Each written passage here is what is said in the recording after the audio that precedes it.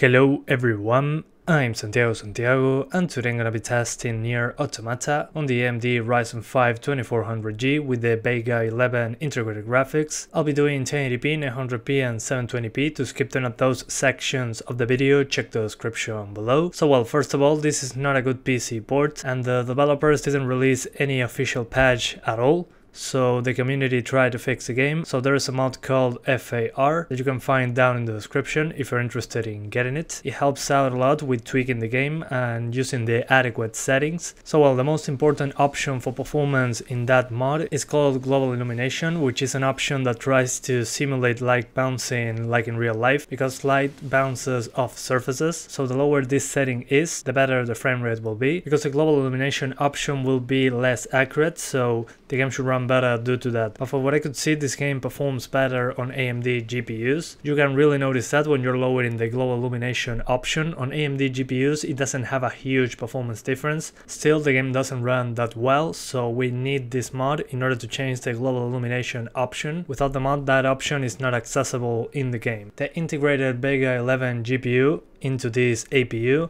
is clocked at 1240 MHz, and I have two 4GB sticks running at 3000 MHz. So we got dual channel 3000 MHz on the RAM. Dual channel is very important for APUs, and the RAM frequency is as well. So if you have a higher frequency on your RAM, you should be getting better performance, and you can also overclock the GPU inside this APU. It's at 1240 MHz, but you can overclock it to around 1550, if you're lucky 1600. So that means that you can get better performance than this, so keep that in mind. If your RAM is at 2666 or something like that, it should still be very close to this. Not the same, but close enough. And you'll see that some of the stats shown in the overlay are not correct. That's because this overlay comes with the mod, and the mod doesn't recognize the APU. That's why the GPU usage and share 0 options are not correct. 1080p lowest settings with the global illumination quality set to low. It runs better here than the GT 1030 for what I could see. You can check the GT 1030 video down in the description. On that video I had to turn off that global illumination option,